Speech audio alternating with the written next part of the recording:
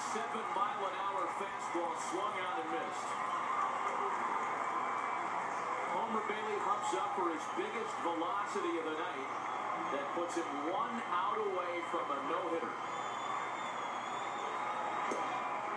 A strike to Gregor Blanco.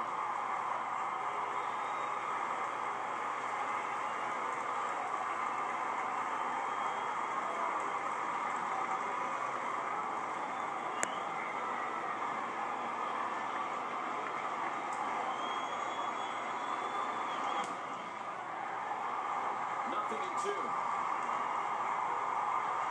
It was Blanco's base on balls that got in the way of the perfect game in the top of the 7th.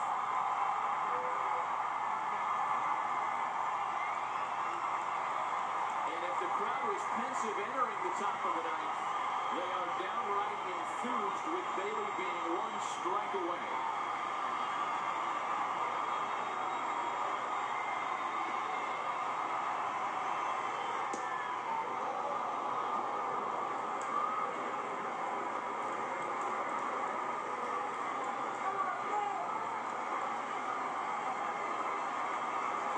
Ball and 2 strikes to Gregor Blanco.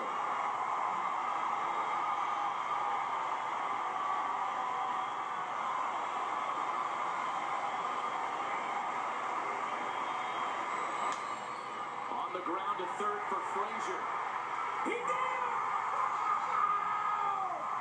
Holy Moses! Homer Bailey's 2nd career no-hitter.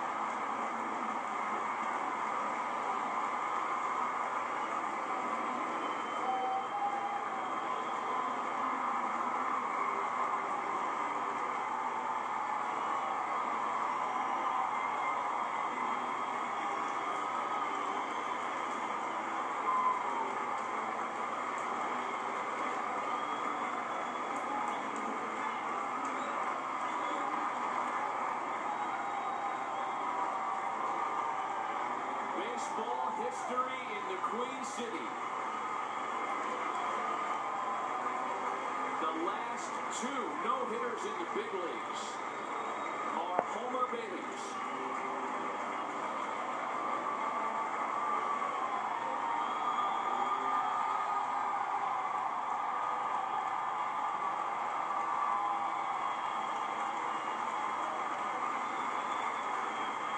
Sam Ryan is standing by with tonight's hero. Homer Bailey, the last no-hitter of 2012, the first no-hitter of 2013, and to do it at home this time. What is this moment like for you? I guess, every dog has his day twice, I guess. I felt good to do it in front of the Cincinnati fans, and I really like pitching against those guys. I've always had a little bit of success. Ryan Hanigan did an excellent job. Again, this is the 2nd time we've done this. We always seem to be on the same page every day. And to be able to share it with all of these guys, again, most of them were here last year. It's just such a big thrill for me that they get to be a part of it with the coaching staff and even Dusty, because in the last one he wasn't there. So for him to be here and see this one, it really makes me feel good. Special moment indeed. You talk about being on the same page with Ryan Hanigan throughout the game. First batter of the game, you struck him out. At what point did you feel you were pitching in a group tonight? 7th inning, after looking at the scoreboard, Joey had a great heads-up play because I was almost a little bit late getting to the bag. And, and then going into the 8th and 9th, I just kind of said, why the hell not? Here we go again.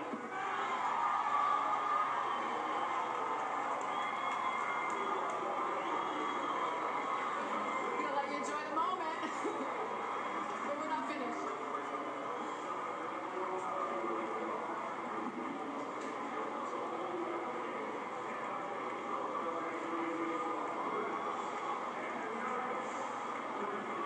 Excuse me.